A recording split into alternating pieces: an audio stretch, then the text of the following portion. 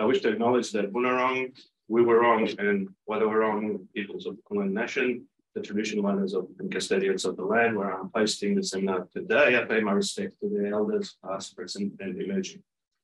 And so, as I've said, this was generally a in-person only seminar to develop, reboot all the Monash campus community and our near and dear partners in the area, in the city, industry partners and government partners.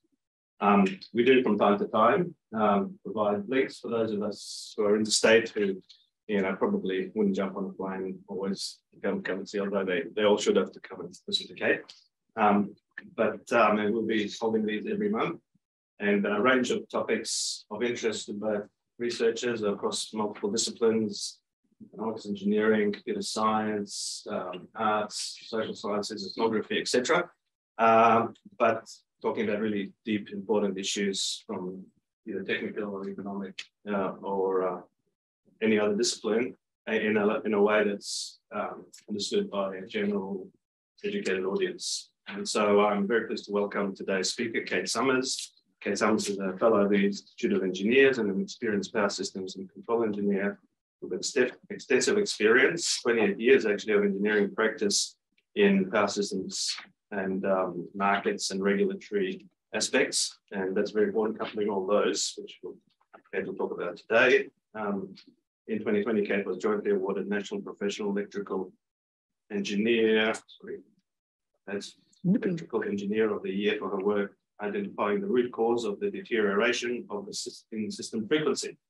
And I think Kate will talk a little bit about that.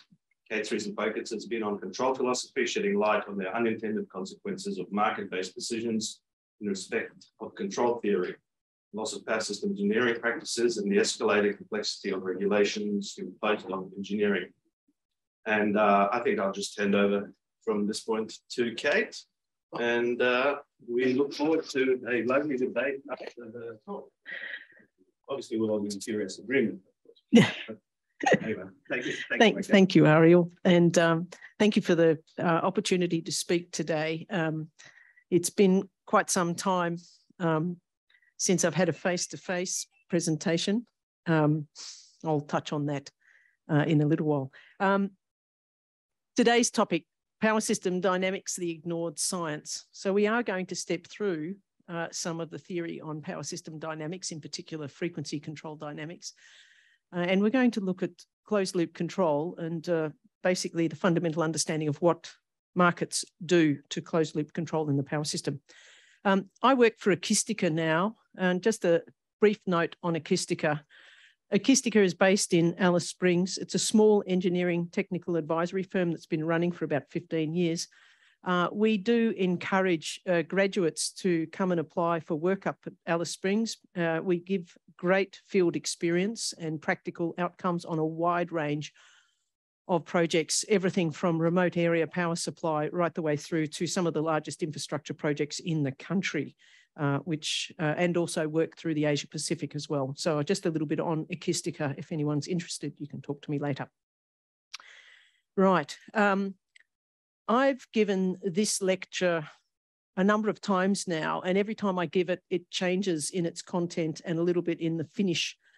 And first time I gave this lecture was February 2020 to IEEE PES at Melbourne University in February 2020. It would have been one of the last face-to-face lectures that we had prior to lockdown. And it was dedicated to Roger Bolden, who was my ex-boss and a power system dynamics expert in the SECV, who had passed away in November 2019. And Professor Wallace, who some of you may recall from Monash, was actually present in that lecture. He now too has sadly passed away. So, and when I finished this particular topic, and the reason why this lecture changes from time to time is because I got to the very end and one of the young engineers in the front row put his hand up and asked me, so where are all these control systems? And it floored me because I thought I'd explained it. But we're going to try to elevate ourselves into the understanding of where these controls lie, what they are, and how we aggregate our thinking about complex controls. Just a little bit on electricity. I do want to remind everybody of the forces that we deal with. And just topically, I noticed that you've lost your high voltage power laboratory from Monash, which clearly would have once upon a time given you a visual realization of the forces of electricity that you are dealing with. And now you're down to dealing in small electronic boards, which everything seems quite contained and easy. But let's just remind ourselves of the forces that we're dealing with. And this is the type of incident that can happen in power stations. Thanks to the age, we have this picture of Callide C. And if you notice, does the mouse work? Yes. Here's part of the shaft lying in the middle of the generating hall. Quite a significant damage. I don't think this generator's coming back. And certainly the transformer on the outside in the switchyard had shifted on its foundations, was quite distorted. Yeah, there was a few bent pieces all over the place. So people need to understand the physical, electrical, magnetic, dynamic forces that actually occur when faults happen. I think AEMO's report said a fault happened. And if you actually examine this, this was the rotor deviating into the stator at speed more than once. So clearly not just a single fault. We'll touch on this event a little bit later on. And if we look at another one which happened in August 2009, this is in Russia. And unfortunately, 75 people were killed at the time when this event occurred. And there's a number of different speculations about what happened in this event. But there is one theory that there were control system changes made that were adverse with respect to the water column and the control of the governor guide vanes. And therefore they sped everything up to do some sort of aggregate dispatch. It was not convenient to the water column, which of course is physical and you can't change. And therefore there was water column separation. Unit 2 pulled itself apart. And as a result, 7 and 9 also pulled themselves out of the generating hall. So let's just think about this. It took 200 years for human curiosity and scientific inquiry to understand and establish the laws of electricity, of charge and magnetism.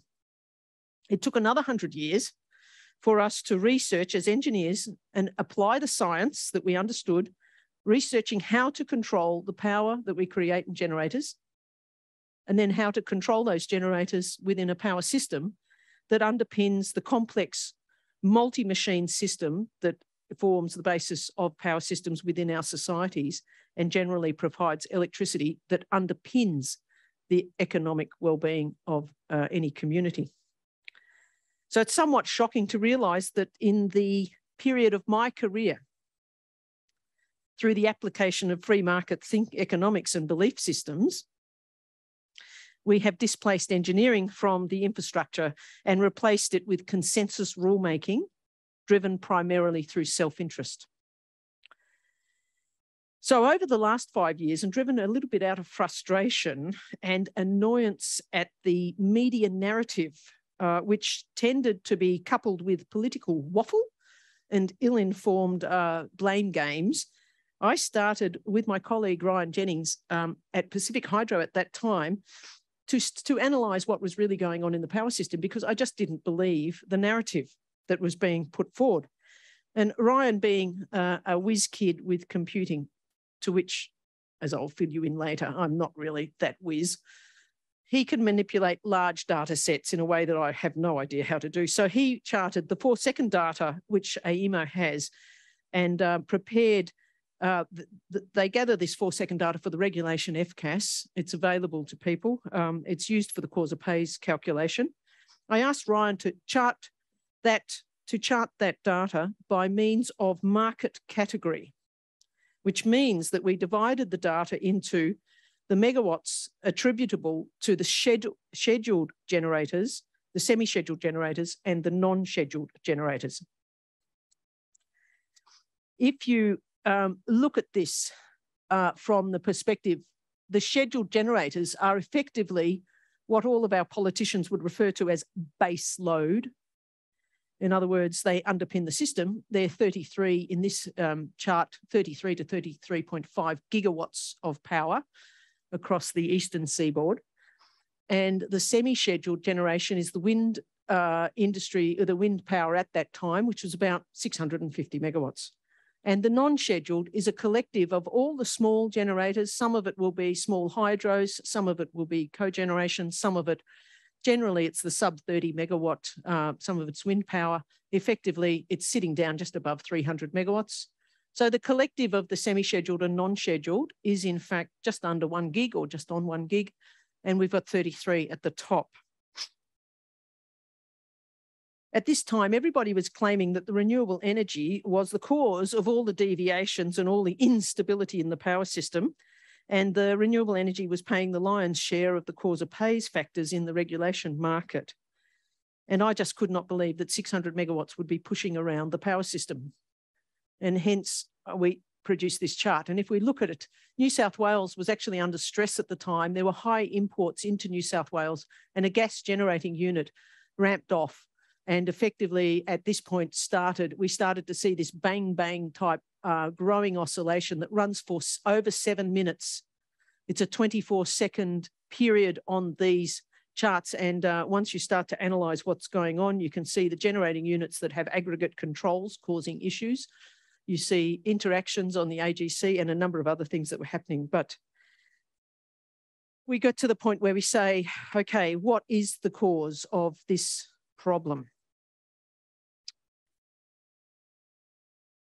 In 2018, we then had this event where the Queensland interconnector tripped off on a lightning strike. So both lines went down and Queensland was exporting to New South Wales at that time around 800 megawatts. And you can see in orange, the frequency in Queensland went up to about 50.7 and stayed there for over 12 minutes. And then finally, after 12 minutes, which approximately is at least 2 to 3 dispatch intervals in the market, finally, where a constraint may have been applied, which finally started to drive them back towards 50, which sits down here. South Australia fell off in sympathy with this event, and it was resynchronized somewhere around this marker here, just after 13:30. I think I didn't produce that chart from AEMO's reports, but you can see it took quite some time to resynchronize the system. And in the final report for this particular event during 2018, AEMO acknowledged the loss of primary frequency control in the power system, and they admitted or actually established that they had an inability to simulate the frequency and they need better modelling. Better modelling, right. So I'm not going to go into why frequency control is important. I think that that's a fundamental, given that frequency and active power are interrelated and it's all a part of the balance equation. But we are going to look at what happened in the eastern seaboard as a result of the changes made over time dating back. So let's just think for a little while. When we think about the power system in terms of the period in which we developed power systems, it's a complex, non-linear, multi-machine problem. And if we go back to when power was really being developed or power systems were being developed, there were no computers of the type that you have today. There was a fundamental understanding of the science. There was a lot of mathematical work that went into it. When I did my degree, I know that the largest computer that I had on my desk was a 286 with a floppy disk drive. It was a glorified word processor, right? And occasionally we used it for some calculations, but not many. Contemplate, what was the floppy disk? 360 KB or something like that, right? You know, not that long ago, right? Not that long ago. So to solve complex problems, the engineers had to use first principles and simplify into mathematical methods, ways in which they could visualize, interpret, and improve their understanding of what they expected to see by using approximate models or approximate methods, mathematical methods, in order to identify what they expected in the system or to improve their insight into what they would expect the system to do. So here we go back through into closed loop control. Closed loop control is there to reduce the error and to bring the output to a desired value, right? We want to reduce error in terms of what we measure through our feedback loops, right? Fundamental one. The objective of an electricity energy system is always, and I checked LGERD and I checked Kundor, right? So LGERD included supply everywhere the customer demands. Well, that might vary a little bit in the modern day and age, because the customer may actually have a method of supplying themselves. But the load and the demand and the active and reactive power vary over time, and the system must be able to supply this ever-changing demand, okay?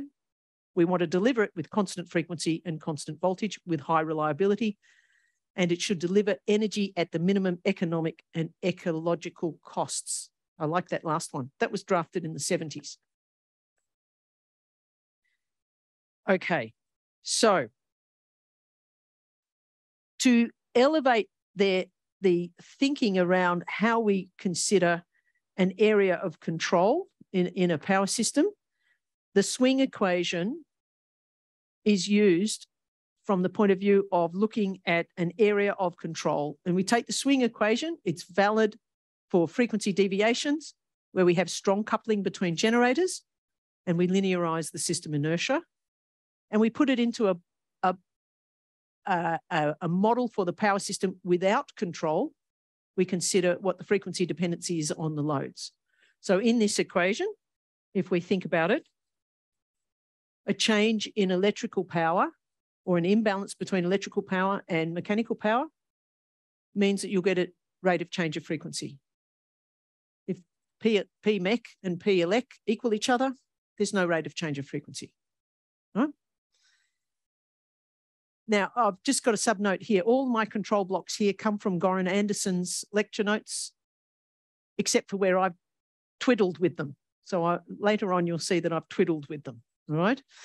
So just acknowledging Goran Anderson in his lecture notes there. Okay. So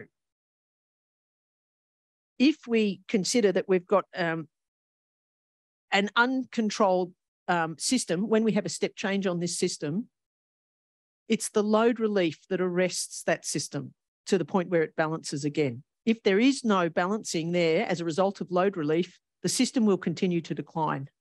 Can everybody appreciate that, right? We're going to stay with a falling frequency. It's just going to keep going down. So we don't leave it in a system where we're uncontrolled. We put control in. Now, here's where that young engineer who asked me, where are all these controls, right? So we're going to deal with that question. In a synchronous system, we approximate the control of each generator by using the governor control, right? So that the governor controls will adjust the mechanical power into the electrical power out on the terminals of a machine. We all understand that. P mech equals P elec. And we control that through the governor controls on the machine. Now, each type of technology actually has slightly different characteristics in governor control. So this block diagram only represents one particular type of governor. But you can imagine in a world where you've got steam, where you've got hydro, where you've got gas turbines, etc., you can incorporate other blocks into this to actually represent the lumps of those generators and their characteristics, because you know that the governor control on a hydro is distinctly different from the governor control on a steam turbine, right? The speed with which they respond is dependent on the water column. So we know that when a hydro starts to act, it sort of goes a little bit backwards before it goes forward. Well, it's not backwards, it gasps before it blows, right? Oh, a governor. Yeah, actually, oh, they're those controls. Okay. Actually, this is a very important point. because I was thinking a lot about this with respect to the grid forming and the grid following inverter problem, right? When we control a rotating machine, we use the mechanical measurement of its rotating shaft to inform the speed control loop to ensure that we increase or decrease the mechanical power to match the electrical power. We do not measure frequency in at the terminals electrically to do that control. Can anybody suggest a reason why?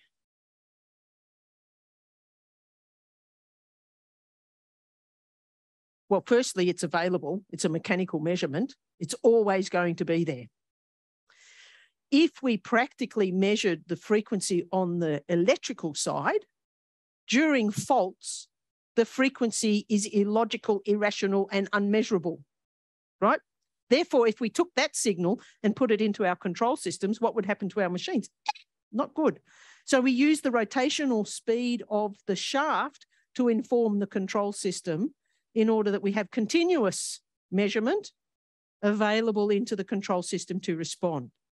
If we think about grid following, using the electrical measurements on the terminals of the inverter, it's flawed as a long-term aspect because when you have deviations in the power system, such as faults, your measurement goes irrational. And you're using that to inform your control system, right? Mostly. I might be right or wrong. I don't know. Yeah. I'll let you guys sort with that one. Okay. So hence, it's very important to think about how we use that in terms of the control of synchronous machines. Therefore, when we go to grid forming, we've got to find a way to do that without relying on an electrical measurement on the outside world when the outside world is not measurable. All right? Does that make sense to everybody? Okay, so this represents only one type of response. And as we can see, we can have a set point in power, but we also have a response coming in through the integrator, which is going to respond to the rate of change of frequency. And therefore, collectively, we're going to have an electrical versus mechanical power balance across the system. And what we've done is we've approximated all of those machines within the power system into this block diagram. Now, we can refine that block diagram, as I said. We'll touch on that later. I've got a simplified version here. And when we think about when a step change occurs to this block diagram, the only thing that's going to happen is it will rebalance to a new steady state equilibrium. That does not mean it has returned that area of control to 50 hertz, right? It has just balanced it out and stopped it from going further south, and it's basically recovering it to whatever those generators can do in that instance. And so therefore, we then add to that an area control error that has a bias in it that will enable the generators to respond to an extra signal to say we need more power to recover to 50. Okay, so that's the area control error. Now, in a small system, you can put that bias on the controls of the generator, which is what we did up at the Ord, where we've only got 2 generators and we've got 2 lines and we've got load. That's it. So we controlled frequency. We also did the time error correction. But in a big system, that comes out of the centralized system control. So now we've built up our area control. And so it's time for us to think about the hierarchy in that control of that system. So if we look at the generation, we talk down in the power stations across, or be they wind farms or solar farms, we'll touch on those later. You've got your power station control, your turbine control, your voltage control. Within your distribution and transmission system, you have your reactive power flow compensation, your fax devices. If we're planning for voltage support, yep, that's great. Tap changer controls, etc. And out in load land, not normally controlled, but maybe, right, in our brave new world, which was fine. Everything within this lower block, within the network, has primary controls at the first instance.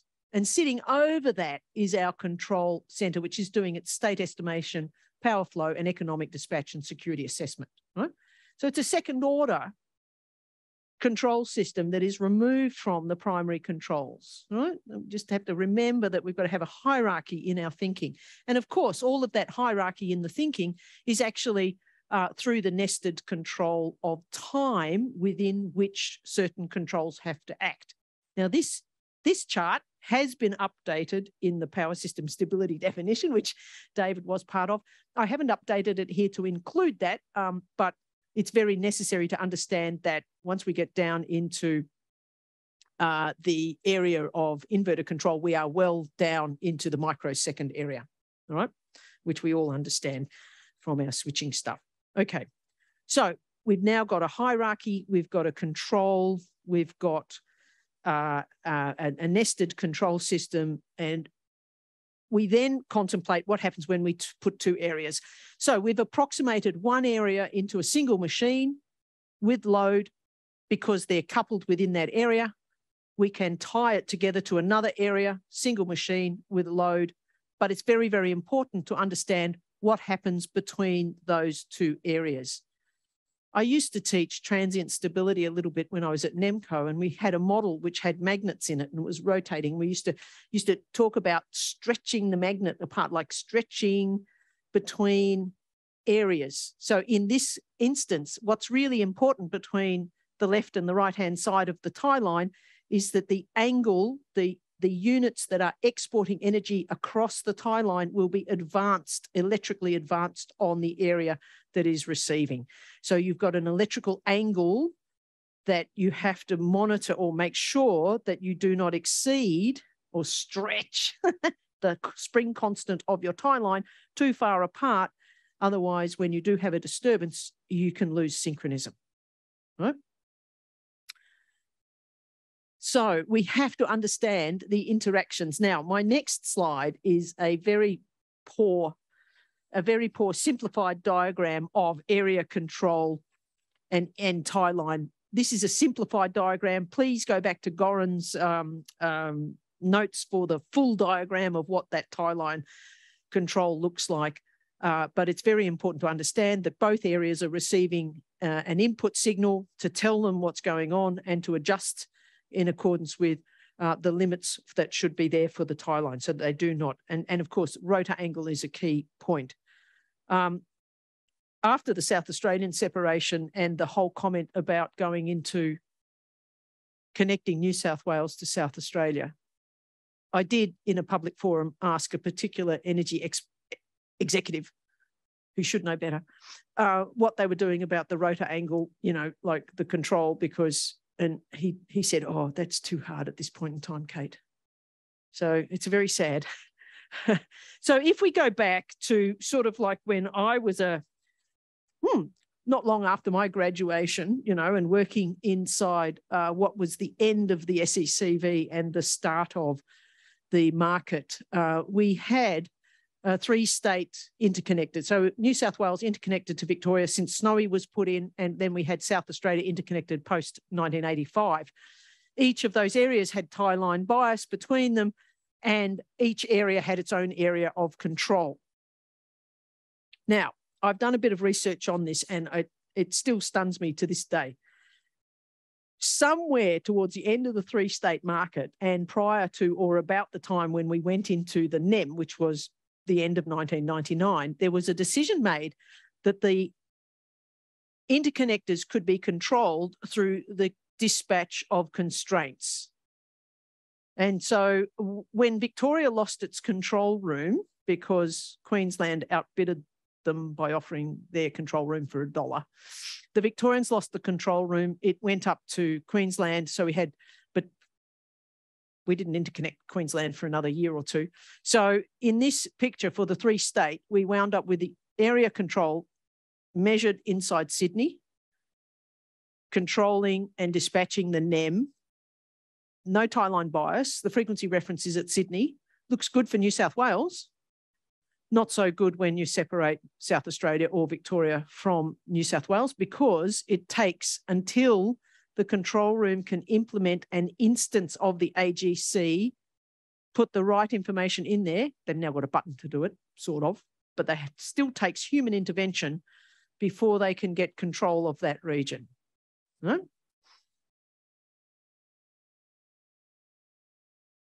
letting that digest for a moment. Okay, so if we go through it and think about what's happened across our market in the decisions that we've made over time. And the reason I look at this is because if I go through the original rules and then I look at the starting rules, the rules as they are now, I can see where the market has intervened in areas which the market was never intended to intervene in, including Chapter 4. Chapter 4 was originally drafted around power system control, understanding of contingencies, understanding of what can go wrong, understanding of what a credible contingency is, and an understanding of your worst contingency. Your worst contingency normally being the loss of the interconnector. Non-credible in most cases, but can still happen, and happens more frequently these days than we like. So the trail of decisions goes like this. We took a decision to make it. The NEM was going to be a single area of control because it's a big electrical pool, isn't it? Right? So we're just going to dispatch and compete across. We turned off the tie line bias, and we decided that market constraints would replace that engineered control. I don't know why we didn't make a more sophisticated method of dealing with that, but anyway, so that happened approximately between 97 to 98, maybe 99. I'm still trying to find when that occurred. In 2001, the whole world became obsessed with ancillary services, and the discussion came up about the development of the FCAS market. And there was some changes made in the period prior to 2008, where they developed the technical standards for the wind industry because the wind power was coming on. So by 2007, 2008, we altered the technical standards and created S52511, which is frequency control. And then we've also got another one, S52514, which is active power control. Frankly, the more I look at this, I think, why did we do that? Like, how did we think that you could do that says follow your dispatch target in a linear fashion, and at the same time we're telling you must not increase your active power in response to high frequency, and you must not decrease your active power in response to low frequency. Go figure. Okay. Anyway, so that's what we did. So we also, at the same time, the frequency operating standards widened the normal operating band. And then there were ramp rate rule changes, a reclassification for contingency events, and that one in 2008, where the AER proposed 423A, is a significant one.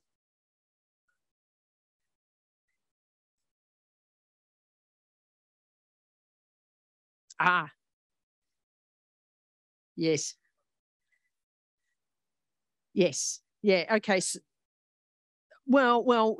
so with the FCAS market, and this is where the trail of decisions and the compounding doesn't actually become evident until, and I think sometimes it takes up to 15 years before you see what you've done when you've decided to do something 15 years ago. So we'll illustrate that. When the market was developed in 2001, everybody was fresh out of the power industry. The large generators still had a lot of power engineers. We had a lot of power engineers inside NEMCO.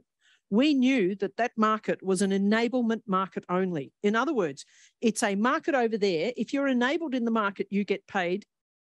If you're not enabled, you don't get paid, but everybody provided frequency control. All right, the governors were still the same. All right, the governor control systems, they didn't change overnight, right? They were still the same. Now, this is where practical field experience versus what we think is happening is really important to understand. In practice, control systems are only upgraded approximately once between 10 to 15 years, right? Depending on the obsolescence of the controller, the support for the controller, the age of the equipment, the asset management plan, the capital expenditure of the company, blah, blah, blah, right? All of that sort of stuff feeds into all of that. So generally, we don't see an over-the-night change just because a rule's changed. We don't see it then. And this is really important. This is why I'm doing these lectures, because the next one, if we think about it, what happened in the rules was an allowance for everybody to introduce a delay in their control systems. Now, did they introduce them right back then? No. But were they allowed to introduce it? Possibly. Yes, because the rules said so. And when people read the rules, not understanding the purpose of frequency control, in fact, some people even think frequency is something completely different to power. But anyway, okay. So, so the rules allowed that slack to enter. So keep that in mind. Okay. So the decisions and the compounding consequences continue. So in 2009, they redrafted the market ancillary service specification, included ramp rates, did all sorts of other bits and pieces. When I read it, I look at it and I go, bleh, it doesn't make sense from frequency control. They introduced switching controllers, you know, and then between 2009 and 2012, there were a couple of significant things that happened. Clearly, unit control upgrades were occurring. The implementation of the ramp rate rule was starting to come in. That meant that generators were now being controlled via the AGC, sort of through the AGC to follow a ramp rate, right, in accordance with their dispatch instruction. The FCAS controllers became a common thing in the power system. And also somewhere around 2012, the large generators in New South Wales went up for sale. And therefore, there was a change of ownership on some of the largest units in New South Wales. Now, when a new owner buys an old aged asset, they put capital expenditure into it, they upgrade their control systems to conform to their market dispatch methods, their trading, etc. So all of a sudden we start. So in 2014, we started to see the frequency degradation, not that anyone was watching. So one thing I haven't included in here, in 2000, but the borderline between 2008 and 2009 was significant for another reason. Can anybody guess? Ariel can't think. Yep, somewhere around there. What happened? Major change. Structurally in the market. No, yeah, that was there. Yep. No, Basslink came in 2004, 5. Yeah. No, come on. NEMCO went from being NEMCO and AEMO became AEMO, and the constitution changed and we all became stakeholders. We forgot about participants. And the other thing that happened was a change of management, right? Inside AEMO, they became the market operator rather than the electricity market management company, right? And electricity being upfront, they became the energy market operator, and they merged with gas. And then there was a big, reorganisation on skills and organisational management organisation. Around the period of 2012, there were changes in the control room, and somewhere AEMO stopped doing their quarterly or their monthly monitoring of frequency, which was actually a requirement since the market had started. They stopped looking at frequency. Didn't need to do that. Why do we need to do that? Okay. So frequency degrades, FCAS dispute, $65 million into South Australia, paid for by customers and wind farms mainly. We went to dispute, we lost the dispute. Why? We won the technical argument, we didn't win the legal argument. AEMO has the legal powers to do whatever they want, so we can be right technically, we can lose it legally. 2016, of course, South Australia went black. Okay, I won't touch too much on that one, sore point. Okay, so with Ryan, using the 4-second data, we charted this chart. Now, it doesn't extend clearly right the way up to September 2020. It actually degraded further. But this is the histogram. I love it. It's in feminist colours, suffragette colours. Go. Thank you, Ryan, for putting it into purple, green and white. Yay, Women's Day. That's all right. Okay, so that gives you a bit of a picture of what we were doing with the 4-second data. That's the 4-second data dating right the way back to 2011. And it sort of gives you an idea of what's going on. Slide number am I up to? I haven't got slide numbers on there. Okay, so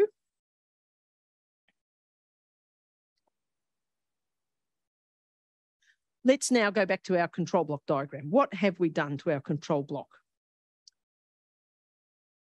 So with the unit control upgrades that clearly, if I go back up, right? So clearly around 2014, yes, there was an increase in the amount of wind farms, right?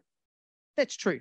However, there was also change of ownership on large units, and other things going on, and ramp rate rule changes. So let's go back. We had the deadband there. We were allowed to have a deadband up to the boundary of the normal operating band, which was a 300 millihertz deadband. Quite a large deadband when we think about what that means. If you sit down and calculate, if the frequency varies across that range, what is the variation in voltage as the second order effect? It happens, right? We have enablement and disablement coming into the system. In other words, generators were literally making themselves insensitive to frequency because they could, under the market dispatch, I'm only going to provide FCAS if I'm enabled, which was not the original intention. However, it's now become the intention. Under the NEM dispatch engine, we're getting a forecast. So the forecast, right, that's the guesswork where we used to just use a thick pen to actually sort of represent where we thought maybe the peak was going. But, you know, that forecast comes through and you get a ramp rate through the AGC, ramping the generating units to follow the ramp in accordance with the dispatch instruction. And if we look at this, we've got the regulation FCAS still coming through from the AGC to those who are providing regulation FCAS. But let's contemplate what this does. Now, this is a simplified single area. We've still got the tie lines. We're still technically, not only are we South Australia, Victoria, New South Wales, we're also Queensland by this stage. So we've got areas that are technically still an area, weakly interconnected to other areas with limited control on the tie lines, or no control on the tie lines really, other than the constraint dispatch, right? Which means that they get updated once every 5 minutes. So in the forecast, remember that the forecast and the dispatch engine receives SCADA data prior to the boundary of the 5 minutes.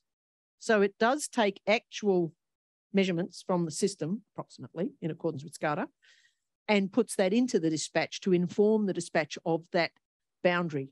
That's important to remember for later on, all right? So now we've got this situation where we're effectively, so what does it start to look like when we look at this? Frequency in blue, dispatch in red. This is Toorong during 2016. And as you can see, frequency's gone into that haywire period, and all of a sudden you've got a ramping dispatch. We're at 50. It's still about 50, but we keep on going upwards. These are small amounts, but nevertheless, that's what we're controlling to. Here's another example. 2017, Bayswater, frequency, I've drawn it in black so you can see where 50 is. Clearly, the frequency went high. The generator was still going up. It sort of did a little bit through a peak. Clearly, there must have been some sort of deadband, and then it kept on going up and through and then dropping back down again. Right. You can see, not sure whether we've got control here. So the change continues. South Australian system black, then we had the Finkel review, technical rule change, MFRT, multiple fault ride through came in as a rule. You'll ride through anything because we can change that and ignore the system impedance changes that occur when you do that. System strength rule change, inertia subsystems. And in 2018, we still had that separation event. But in 2018-19, we proposed, there were two groups. One came with Peter Sokolowski, chair of the Electrical College at that stage, with frequency rule proposal. We put that in May, and in August, AEMO caught up with us and put their own one in. Early in 2017, the frequency rule change was made, and we did not change a generator control system until September 2020 for the stage 1 rollout of retuning and implementing droop control. So given that the frequency was problematic from 2014 and it was raised in 2017 as an issue, we do not change controls until we actually get to 2020, September 2020. Now, just a note here for anybody practicing in the field. If you identify a problem in your protection systems or your control systems, you are obligated immediately to do something to fix that. If your protection systems are wrong and you don't do something, you're probably voiding your insurance. And here we are with the largest system that underpins the eastern seaboard, and we don't do anything for 4 years. Just contemplate that one for a moment. Now, in January 21, and it's worthwhile reading this report because I think it's completely misled, AEMO lost SCADA. All SCADA went down for 53 minutes. Contemplate 53 minutes loss of SCADA and contemplate what the NEMDE was using to create dispatch signals. The only reason the system did not collapse or have problems was the fact that we had droop control implemented. Otherwise, there was no closed loop control on the power system, and the dispatch engine was being fed bad data from 53 minutes out. But when AEMO drafts a report, and I'm sorry, I'm going to say it, they measured the response of the generating units against their dispatch targets. So we need to have a little think about what's going on there and really try to work out what did happen and what was the megawatts in that area. Okay, Callide C and the separation. So let's have a little look. The frequency distribution, this has been a frequently published, we compared the 15 years between what did the frequency histogram look like in 2001 when we had system control properly done, and now we have our frequency control to the histogram that is available now. And then if we look at what's happened since we've started reintroducing the frequency control, you can see the histogram. This is published, and this is the June report from AEMO. It's weighted slightly towards the higher end of the band. Why is it such a bad histogram? Most likely because of the drafting of the way the rule was, introducing a dead band where AEMO could not ask you to just respond to frequency.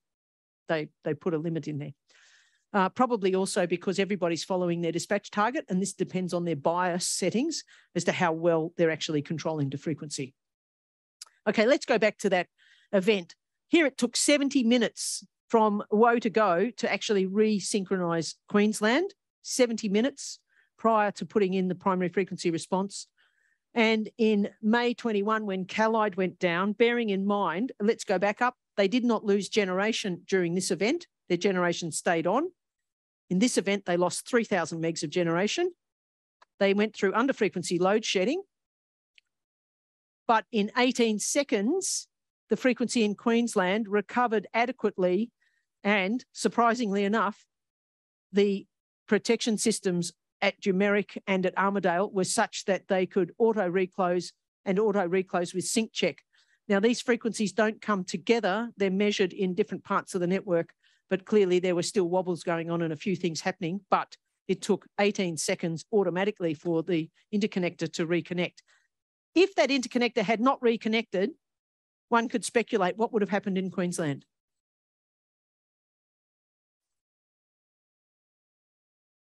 Probably. And do we know where it would end? We don't know where it would end. We don't know where it would stop, right? So this is what's really going on out there in the power system. So what are our lessons to take away from this? Chapter 4 has been changed, but the philosophy that underpins Chapter 4 and how we think about power systems in your textbooks has not changed. What we've done is we've introduced a market mechanism, and those rule changes have taken precedence over our engineered controls. The market dispatch is external to the power system, and it cannot replace the primary control. And as I've said before, it causes that open loop control action, open loop to the forecast. Now, if you think about it, there is a vague 5-minute closed loopy thing with, sort of feeding in, but is that adequate? Because 5 minutes in a power system is in fact an infinity, all right? Enablement and disablement makes your modelling unpredictable. You do not know where those controls are, whether they are on in a region or off in a region. It's possible under the FCAS market to have no primary control enabled within your region. Recipe for disaster. Single control philosophy of the NEM, it really only works in the steady state. Once we go into a separation event or where we're exposing regions to collapse. So we've reintroduced frequency control, and all the generators providing dynamic response across all regions. And so that means now a system event doesn't have quite such a bad impact. Changes over time are not evident until a characteristic becomes dominant. It's very hard to see that unless you understand what we had to what we have. And that takes examination of past events to current events. And sometimes our current event analysis is not as good as it should be, and certainly not reviewed by engineers. The rules were not drafted to include or to protect system dynamics. It was taken as a given that system dynamics would be understood and obeyed. But in general, that's not the case. So if we think about our transitional challenges, and just as we finish up, right, we've got to learn and retain our fundamental understanding of power and power system control. We've got to frame problems in first principles. We step back from our detailed modelling because everybody's so down in their modelling. We're producing thousands of results in models. I'm just not sure that anybody's actually looking under the bonnet to see whether in fact they A, understand them, interpret them, understand what it means with respect to the power system, because we've narrowed everything into a connection application. Please look around, think about the system. And then really it's assessing rule changes for their impact on power system dynamics and control theory. It's not really done at all. It's done through consensus making. So we have to consider the influence of responses to externalities, such as price, for example.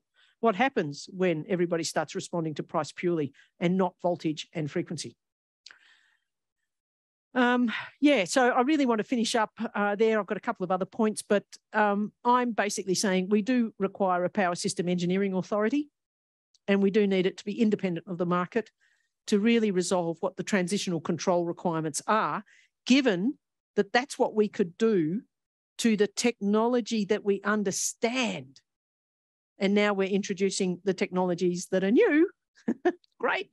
But we've got to combine the two. They have to be coordinated. So I'm going to finish up there and we can go to questions. And there's my references for you.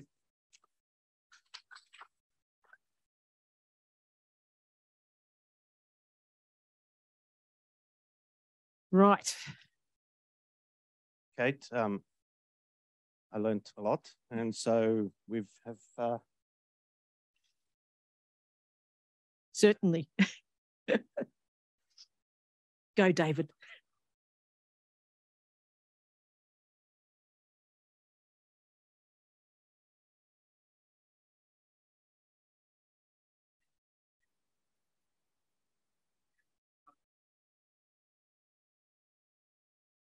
Yeah.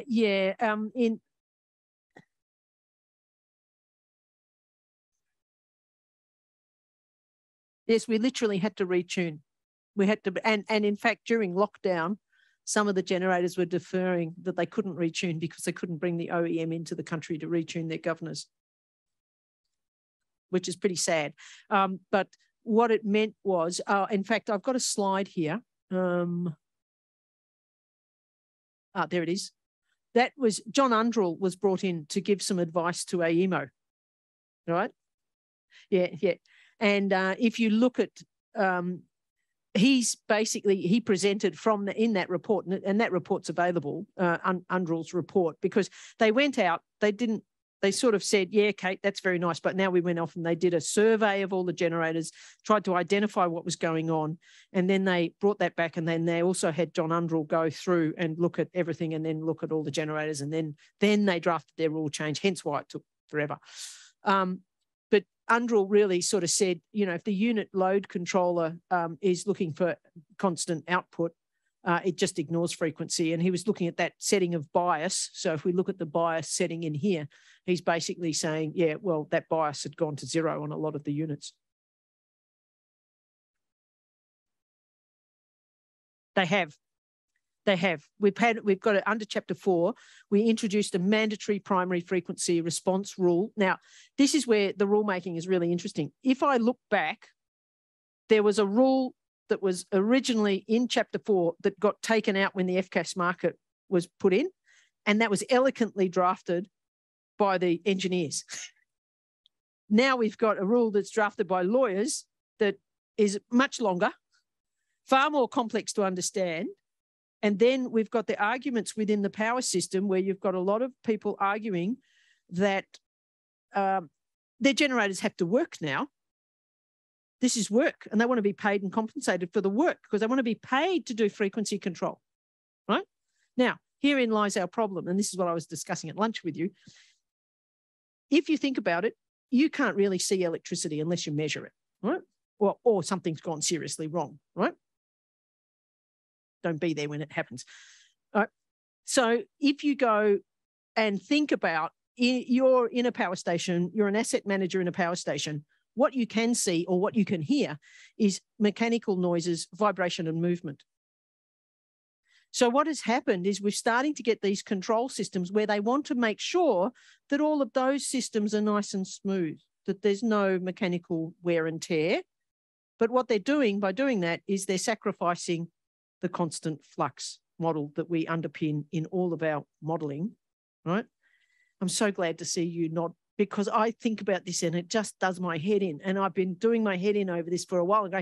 And Marion Pitakowski from Tasmania, he said, I hate the way we do frequency, in this country, because we literally are sacrificing the very basis on which we make all our other assumptions that our mathematics underpins, right? So the problem that we've got is that there are a lot of process controls now being available. And I see this rolled out in diesel power stations. I'm seeing it rolled out in gas turbines in Alice Springs, which is really distressing, where it's all about ramping control, which if you think about it, it's a critically damped response, totally critically damped. Effectively, we're eliminating the dynamic response to a step change. And it's the dynamic response to a step change that actually saves the power system, right? We're cutting it all out. So in Alice Springs, for example, they have a lovely frequency control since they blacked out the place. But the other day, the fellow showed me there's a 7.3 megawatt system load, 29 megawatts of spinning reserve on the system. Beautiful control, fantastic. Criminal, given that it's a subsidised gas-powered system, right? Did I say criminal publicly? Sorry. Okay. Economically fraudulent or something. I don't know what it is, but, it's bad. Like, that does not mean it's efficient at all, right? So we've got to think about what we're doing with these ramping controls and the whole debate about ramping. Yes, are we subservient to the market or are we actually controlling the power system? Because really, our customers should have constant frequency and constant voltage. And if we think that a generator, the mechanical bits that go behind a generator have to be looked after, but we put all the movement into the electricity, it's not quite right, okay? So it's actually, the mechanical bits are there to serve the electricity, not the other way around. Okay, another question? Go for it, sorry. I feel like I'm on a soapbox and preaching at the moment. Yeah, go for it. Now it's on. That's better. Nobody online heard you. Yeah. It was on, you just turned it off. Takes a little while to kick in. The frequency. Yeah.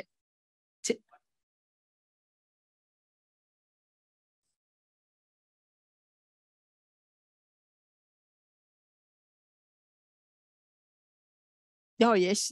I toy with different names like independent umpire, all sorts of things. Yeah. Yeah, we did. Yeah.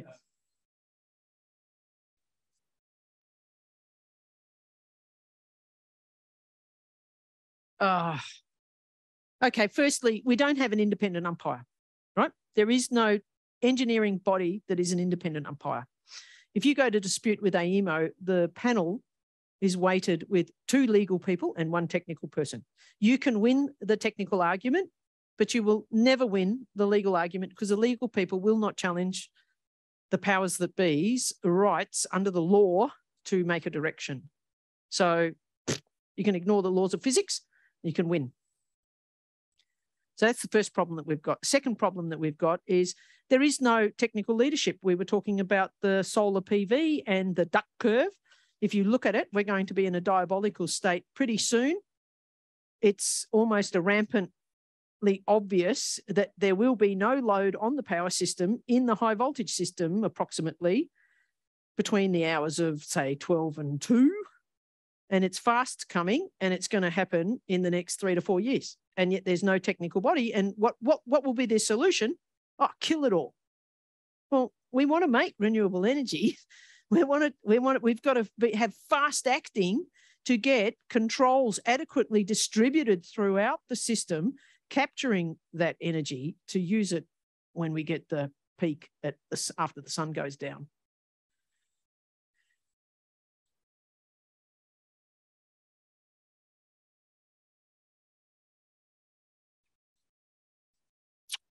Yeah.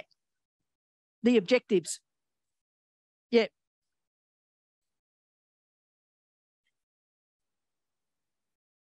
Oh, well, otherwise lights will go out, won't they? Seriously. I mean, you know, there's a market. Yippee, we make money. What happens when the electricity goes off? Every widget maker, you know, hospitals drop, people drop dead, traffic lights go out, you name it. I mean, and we never really got to the bottom of the system back in South Australia. But I'll be careful what I say there. Okay.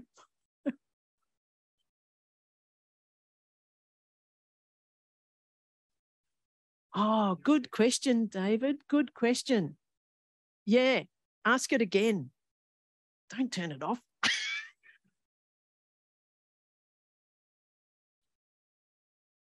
Battery.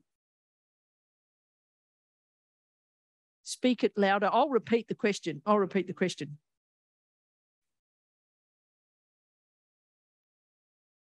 Yeah, just ask.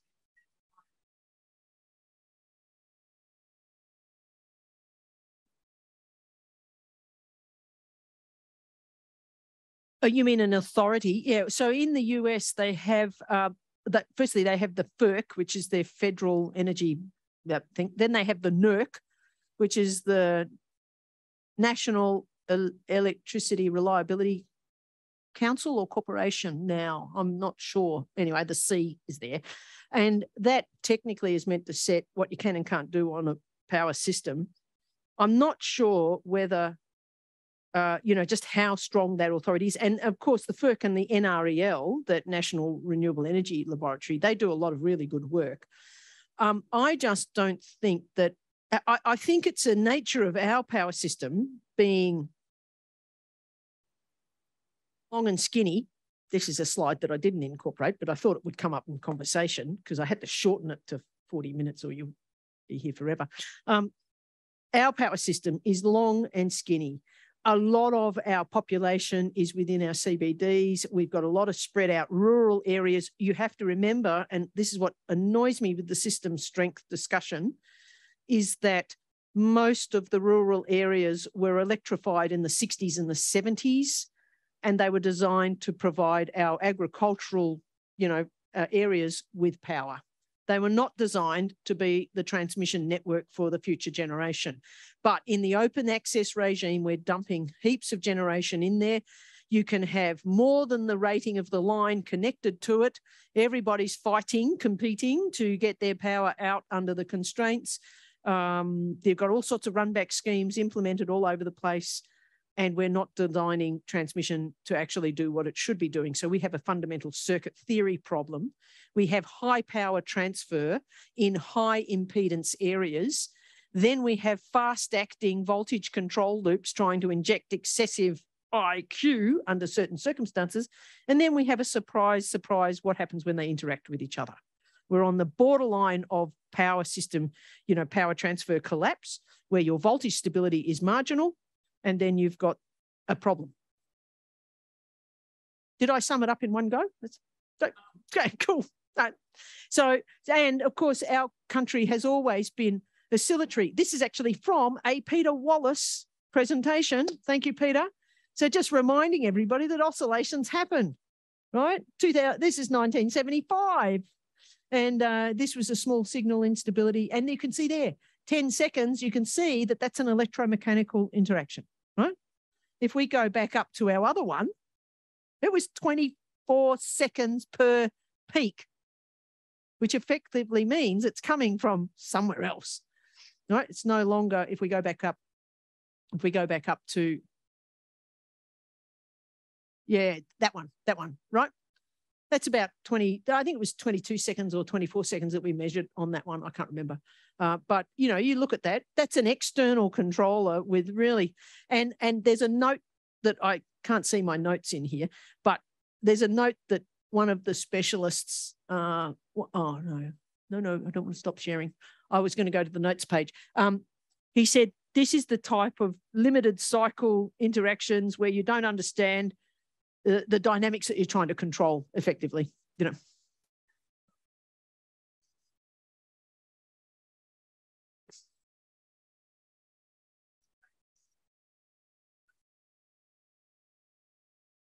Yep. I want a data book. Sorry. Yep.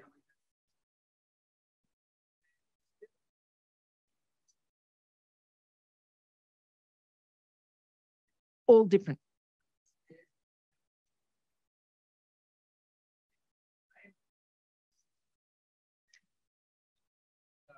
Yep. Now this is where we get to the question of what's going on in generator connections, where we've got a wide area PSCAD model. Firstly, the more detail you put into your model, the less likely it is to be accurate, right? We need to lift ourselves. This is why I sort of present on the frequency dynamics model, because if you think about that area control model, we need to develop that for the transitional purpose and incorporate what we would how we expect batteries to control, how we expect solar farms to control and wind farms. We could put external power resource forecasty thingies on the back end of them and still create our dynamic response, right? We haven't done that yet. We haven't adjusted our load frequency dependency representation. Do we still have frequency dependent loads? I think yes, but they're probably a smaller proportion than what they were, right? But a lot of people haven't, like, people think that everything's new. No, it's not. Like, you go down to Portland and you check out what they're doing down there at the aluminium smelter. It's still as it was designed in 1985 with a couple of extra bits. Yep. Oh, yep. Yes.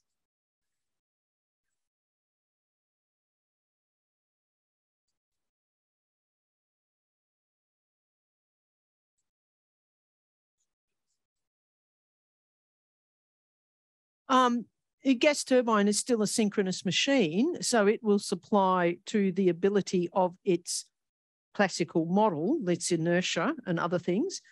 But I've seen a lot of controls on gas turbines that are pretty ordinary. So unless we actually start to understand whether or not we're tuning our AVRs correctly and we're tuning our governors correctly and our reciprocating machines are able to do the best they can with respect to dynamics, from my point of view, I keep getting asked for the station control model, which is going to control all those units, defeat their response to the power system and control them in accordance with an external ramp. So if your gas turbine is being controlled like that, then no, it won't provide stability. It will just provide a ramping response.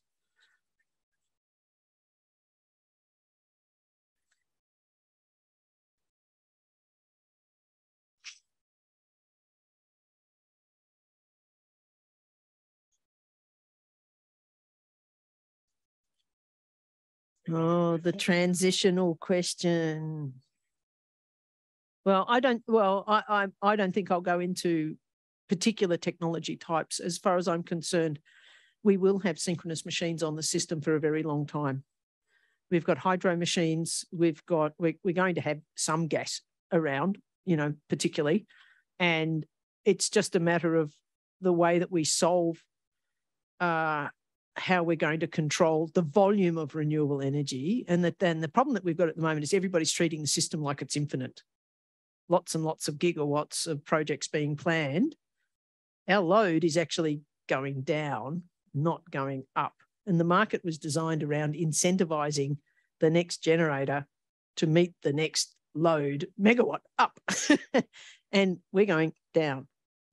Well, yes, we will electrify things. The question is how that will be solved. I don't know. But the bottom line is the controls on any unit on the system needs to be managed.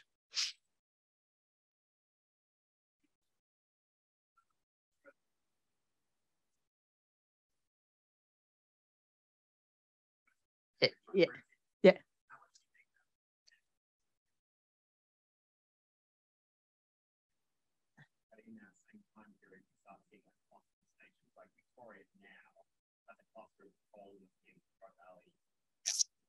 wind and solar. And so you almost feel like sub areas control of big regions that are exacerbated as good ways to look at.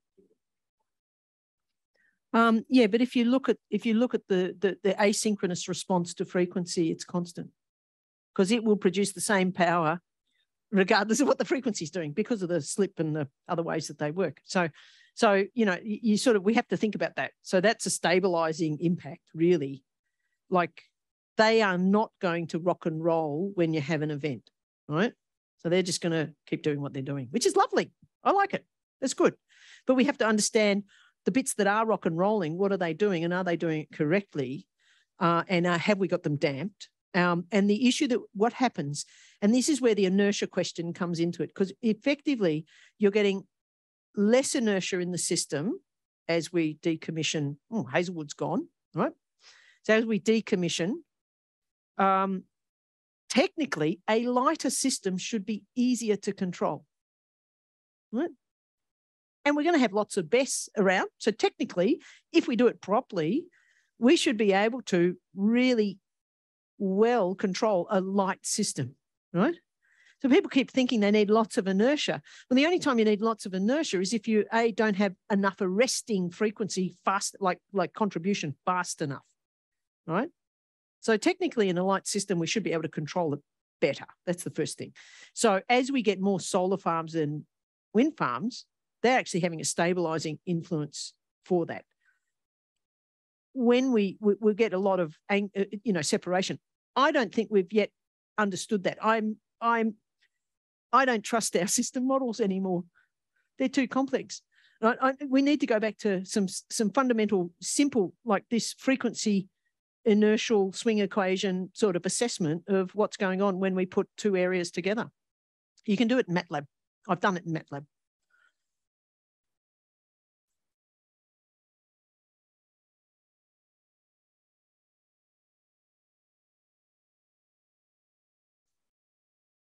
Yeah, it's a technical issue. Yeah.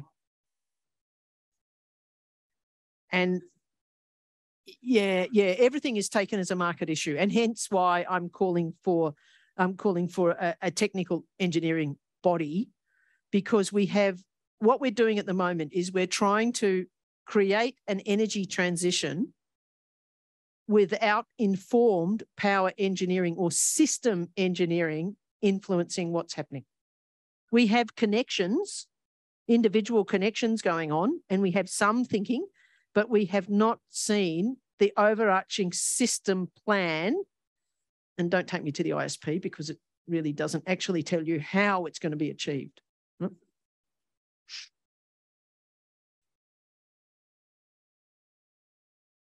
No, correct. Yeah. Yes, correct. And that's why I think we have to reconsider where the technical rules, Chapter 4 and Chapter 5 reside, because they don't really reside as market rules. And we've seen detraction. Yes, David.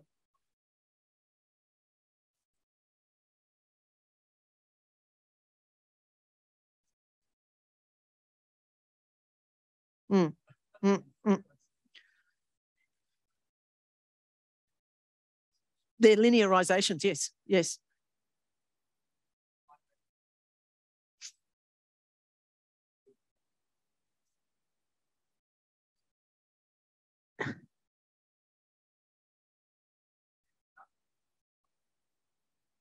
A mix, yeah.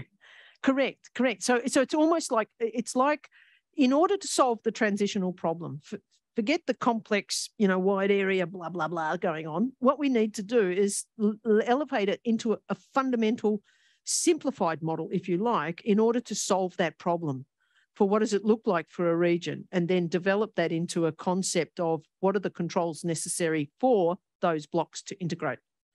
Yep.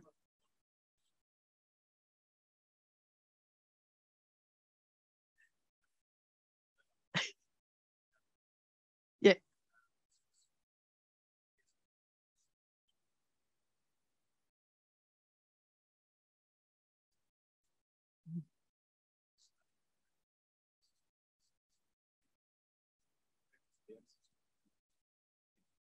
Hang on a minute. Okay, I'm just going to take that. Yeah.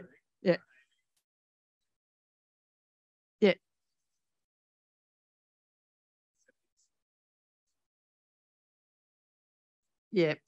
Yep.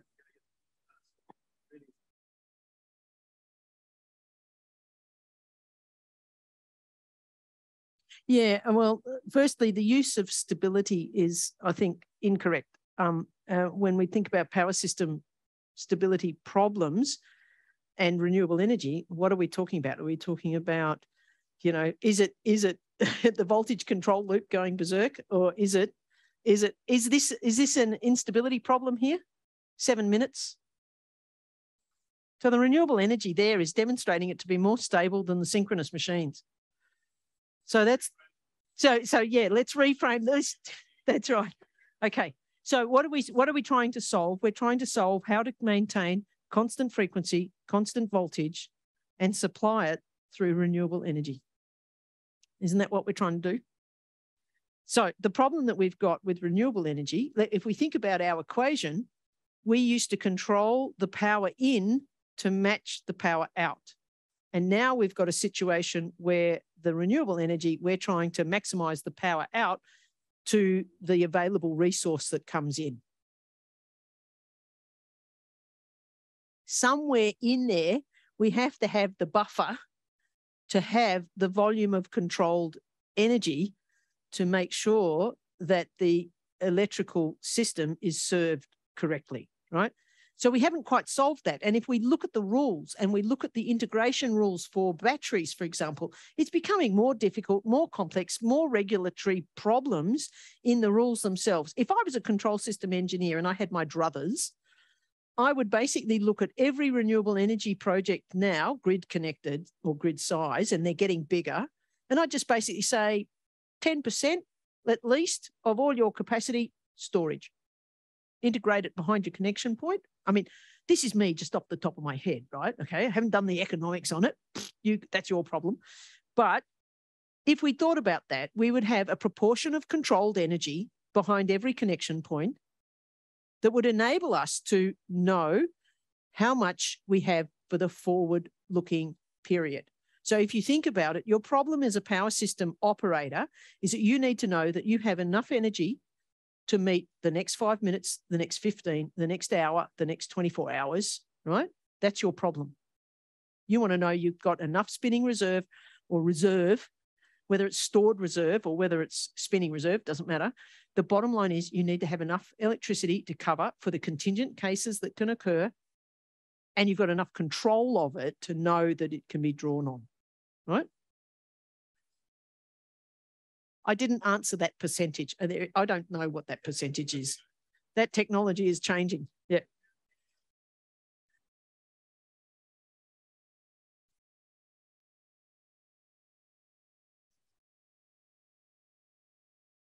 Mm.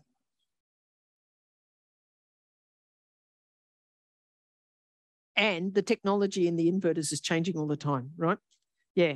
So the problem that we've got is, are we looking at older inverter interactions like Basslink, for example? Basslink is a case in point because it requires a particular fault level to be able to operate in a stable manner, right? So if we think about that, we've got legacy equipment, which may cause issues.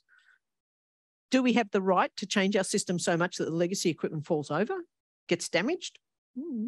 We might need to think about that. Okay, thank you. This work? Yep. Okay. So I'm just going to lean in so they can hear me at least online. Thanks very much, Kate. Please help me welcome, thank Kate.